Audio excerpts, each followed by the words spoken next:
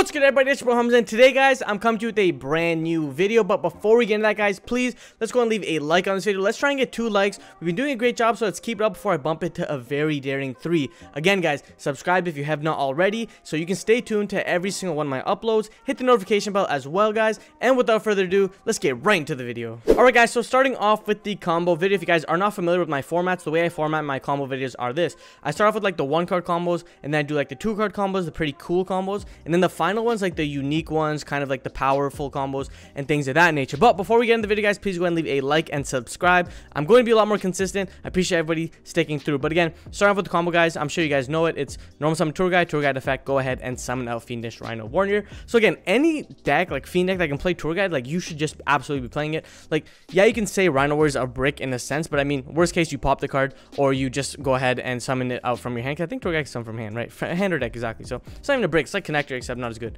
But again, we go into Yama. Now again, this is a custom card in and of itself. Like, this card's crazy. So chain link 1 Yama, chain link 2 Rhino, because you want to be able to chain block the Yama, because the Yama is more important than the Rhino. So Rhino will dump the second custom card, which is Sharvara. Like, it doesn't make sense. These cards are crazy. This is just proof that Konami has the ability to make any deck good if they just want to. But it doesn't matter. It's just crazy. But anyways, enough waffling. So we go ahead and Yama, go ahead and grab Aruha, and then Sharvara's effect is when he's sent to the graveyard, he can set an Unchained spell trap card onto the field, which is going to be Escape. Majority of the time, you're going to be wanting to grab Escape. Of course, depending on your hands, it will change, but in general, this is the combo that I want you guys to learn, because then you guys can know how to beat it, and you guys can know how to play it. So, you know, 2 sides of the same coin, or whatever the saying is. But we use Aruha. Aruha's effect is target a card on the field, pop it, and then summon it from hand. Then you lock into Fiends. We don't care. Our whole deck is Fiends, so it doesn't matter. Literally, this card takes 2 Fiend ones, so I don't know. But we go ahead and we pop Unchained. Escape. Escape's effect is, or well, all the spell trap is when it's pop, someone from your deck. Cool, so Escape will trigger, go ahead and summon out our Sarama. Now, Sarama has the effect where you can target 1 Unchained card in your graveyard, except itself or whatever, set it to your field, then destroy 1 card on the field. So we're going to go ahead and use Sarama. Sarama will go ahead and reset the Escape. So that's why I said you almost always want to get it. And we'll go ahead and Sarama to pop Aruha. Aruha has the effect where when it's popped, you can special summon from your hand or deck, blah, blah, blah. So you go ahead and summon out the 3rd custom card, which is the Shyama. This card is crazy. So you can target 1 card, you control, destroy it. Then you can destroy 1 spell trap around the field. This card's in your graveyard, target 1 Fiend monster, destroy it, special summon it, bench, whatever, bottom of the deck. It doesn't matter. You guys will see why these cards are so important. So again, Yama's already cracked, but you guys will know even more why Yama's broken. But we go ahead and summon out the Unchained Soul of Rage. Now, this is just one of the older cards, but from here we can go ahead and use Shyama's effect. You're like, wait a minute, Shyama has another effect? All these cards are just crazy. So we're going to use Shyama. Shyama's effect will go ahead and pop Sarama to summon himself out. Now, you guys will see why. This card says, if this card's in your graveyard, target 1 Fiend monster or face down card you control, destroy it. And if you do, special summon this card, but place it on the bottom of the deck when it leaves the field. This card is, I don't even know, man. This card's crazy, but we go ahead and use Shyama. Shyama pops Sarama. Sarama has the effect, of course, where when it's destroyed, you summon. So they all float. Abyssal Gober. But from here, we go ahead and summon our 2 6s. And now, it's always important to get the red dog out. And the reason for that is red doggy has the effect where he says, blah, blah, blah. If this card's sent to the graveyard, you can set 1 Unchained spell trap card directly from your deck. It's really important because during our opponent's turn, we can actually detach this as material and get its effect. And you guys will see what I'm talking about. Because right now, we're going to go ahead and summon out DDD, Wave, High King Caesar. Now, one thing you cannot take away from DDD is their boss monsters are crazy. Any deck that can play DDD monsters is always cracked. Like, their boss monsters are insane. Like, this guy saw Morning.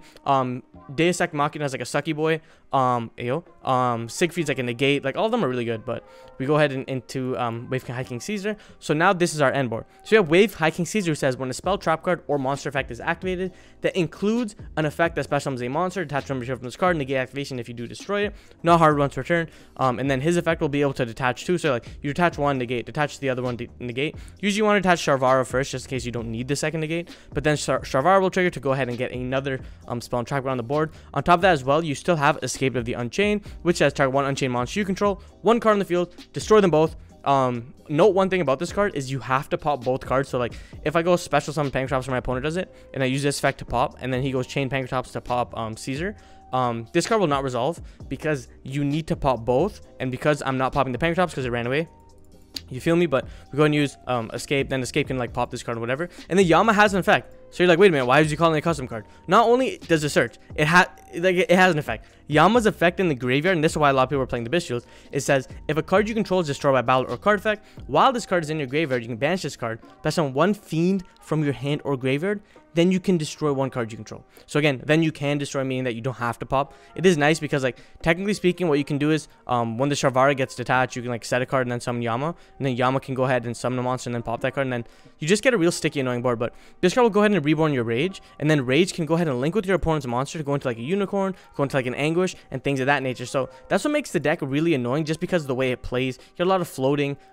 any way to, like, you know, be annoying to your opponent. So that's it for the first combo, and now let's get into the second combo. Alright guys, now we're getting onto the second combo. Like I said, for first combo, Tour Guide, second combo, Tour Guide plus any, like, discard. It can literally be any card, like, don't worry about it. It can be Fake Trapping, it can be whatever. I was just using another Tour Guide just to showcase the power. But again, like I said before, guys, I'm showing you these combos, one, for those who don't know, two, for those who know but want to know how to beat it, and three, because it's a video and I want to be able to help you guys as much as possible, because I'm not cringy gatekeeping. But we go ahead and summon Tour Guide. Tour Guide's effect will go ahead and trigger. Now again, this is a very generic play, and you almost always want to have a setup similar to this. So again, you go Tour Guide, summon Rhino, and then as soon as you can get to this where it's Yama Chainlink 1, Rhino Chainlink 2, or Yama Chainlink 1, Sharvara Chainlink 2, you want that, the best of your ability as possible, right? So we go ahead and use Yama. We'll go ahead and grab us our Aruha, and then Rhino will go ahead and trigger to go ahead and dump Sharvara, and then Sharvara will go ahead and trigger to go ahead and set. So we're going to set Abominable Chamber of the Unchained. Like I said before, it depends on the combo lines where you will almost always get escape, depending on what you want to end with and things of that nature. But you guys will see why I'm getting Abominable, Unchained, whatever, the Snowman. So we use a Ruha, pop spell and trap card, pop it. Trap card effect will go ahead and trigger to go ahead and summon from deck. So you grab Sarama. Then from here, what we can do is we can go ahead and use Sarama. So like I said, for Sarama resets and then pops. So reset and pop Aruha, and then Aruha will trigger to go ahead and let us summon out our water. So Unchained Soul of Shayama. Then from here, what we can do is we can go ahead and link our monsters away into our Rage, because again, we always want to get this card engraved because it's a nice little extender, but on top of that, helps us pop our Sarama to keep playing.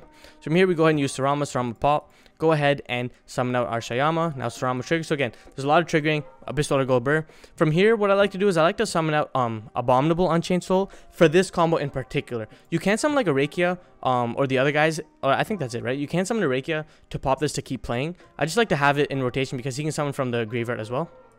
So it's pretty good. But from here, we can go ahead and link our monsters away into Muckracker or Moocracker. I guess the Muckracker. Muckracker has this effect. Cannot be used as link material to turn as link summon. If a monster you control would be destroyed by battle or card effect, tribute one fiend monster instead, so you can tribute itself. You can target one fiend monster in your graveyard, discard one card, and if you do special summon, also cannot spell blah, blah, whatever. I don't care about the fiend lock because I'm, you know what I mean? So we go ahead and summon Muckracker, and this is why I said we need the discard. So this will be able to let us discard our Tour Guide and then reborn our Yama. And now I'm sure you guys can see what's going on now. So we go ahead and link. Now we go into Griffin. So note right here, okay? If we have an additional card to pitch to reborn or reset one of our cards, we definitely do it, because then Griffin will net us a draw because Griffin is co-linked. If we don't have a discard, it's perfectly fine as well. A lot of people don't like this combo because it kind of loses to more like you're losing to Nib, as opposed to like the High Caesar line, you can kind of change and manipulate it. But again, just for this combo I'm just showcasing, and the reason why I got Abominable Escape or whatever chamber is because this is the reborn that lets you reborn Rage, and then Rage can go ahead and link. Just know one thing, that you don't want to use this until it's your last line of defense, and the reason for it is as soon as you summon Rage, you're giving your opponent a pointer here for them to be able to summon a link monster and be able to play. So you want to watch out for that. Another thing is, like, if you link away and go into Anguish, you give them a pointer as well. So that's just one thing to look out for, but it doesn't matter because Muckracker is going to protect your board anyway. So we use Rage, and then Rage can go ahead and go into Anguish, or it can go into Nightmare Unicorn, which is honestly, going to Nightmare Unicorn is a little too juicy, because not only do you get a discard to draw, Unicorn has another hidden ability where he says during the draw phase you can during the draw phase you can draw one card for each different card among the co-link nightmares. So like you draw two cards basically, so you discard one, draw one, and then you draw two more cards. So it just provides follow play for next turn, so it's really good in that regard. So that was it for the second combo, where like I'm going Tour Guide plus an additional discard.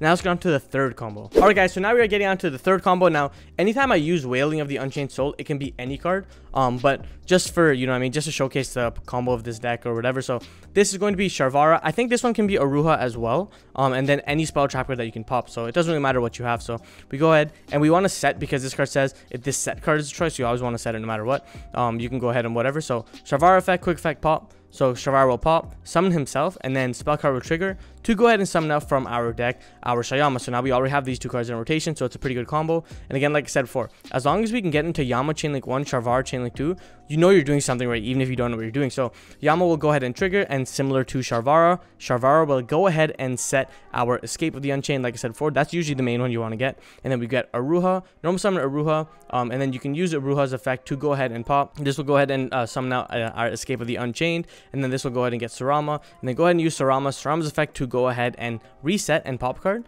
This will pop our Aruha. Aruha will trigger to go ahead and summon out our Rekia, and then from here what we can do is we can go ahead and link our monsters away into our Unchained Soul of Rage. Then we can use Shayama, go ahead and pop the Rekia, summon out Shayama, and then from here we can go ahead and use Rekia to go ahead and summon out our Sharvara. So it's really important that you end up getting the Sharvara in this rotation, or the Rekia, sorry, because you want the additional pop. So you just want to be able to play around it. I'm pretty sure there is a way that you can do it so you can get Unchained or Abominable Snowman in rotation, the pop guy.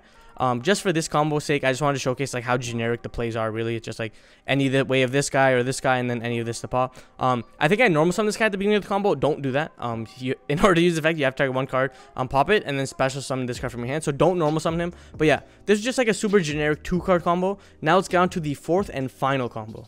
So now we're getting on to the 4th and final combo. Now this combo was more popularized when they started playing the Dark Contract of the Gate or the Swamp King, whatever his name is, because you start playing more DDD cards, so you try to end on a bigger, fatter board. But this one is just going to be a different variant of that. So like I said before, you can go Sharvara and you can go Wailing of the Unchained Souls. And now this is if you wanted to push it a little further. So we can go ahead and set, and then use Sharvara to go ahead and trigger, and Sharvara will go ahead and pop to summon out Sharvara, and then we can go ahead and use Wailing to go ahead and summon out Aruha from our deck.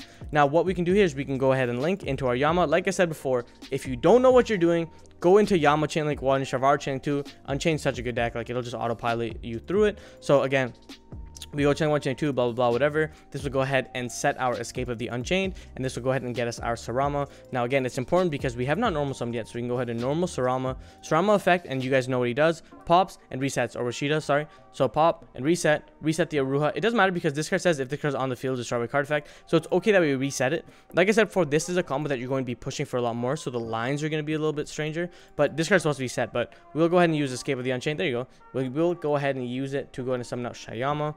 And then from here, we can go ahead and link our monsters away into our Rage. And then from here, what we can do is we can go ahead and use Shayama. Shayama can go ahead and pop. Because Shayama doesn't need like a face-up Fiend or whatever. Shayama says, blah, blah. You can track one Fiend monster or one face-down card. Because it's a face-down card, you can do it. You feel me? So we go ahead and use this. Aruha will go ahead and trigger.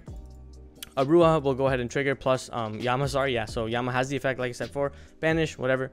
This will go ahead and go Aruha.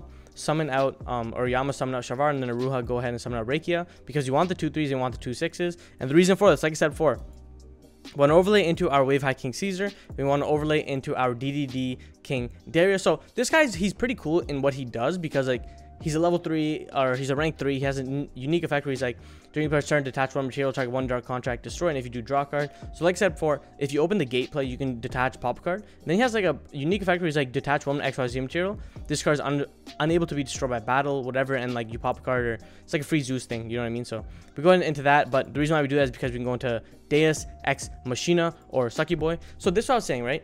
The other combos that I showcased before, so the Tour Guide combo is like the more generic one, and then the Tour Guide plus discards like the gassier one, and then the other one previously before this, so I think combo 3 it was, is like Sharvara plus a pop. That's the most consistent combo you can get. Depending on what your hand is, you can sequence it, so you can play around any hand trap you want. You can play around Nibiru, things of that nature. And then this combo is like more of like the fun combo, where like you're ending on more, but again, you're losing to more as well. Just remember that, guys, right? You want to pick and choose, and that's the benefit of being a good player versus an okay player, is you want to be able to play around as much as possible. But yeah, like I said before, this board's really good because you have Wave High King Caesar, who's 2 negates. You have Deus Ex Machine X. If you guys don't know, what he does is he says this, blah blah blah, whatever it's called. You can only control one guy. When your opponent activates a monster effect, you can detach 2 materials or destroy 1 dark contract, and if you do, attach that opponent's card to this card's material, meaning you have 2 solemn warnings. So you have detach, negate, and then you have this guy who's a detach 2 to take 1, and then he goes back to 2. So even if he has 3 material, it doesn't matter, then he goes back to 2, and then you still have the Rage that can go ahead and send away to go ahead and synchro summon, or sorry, link summon. So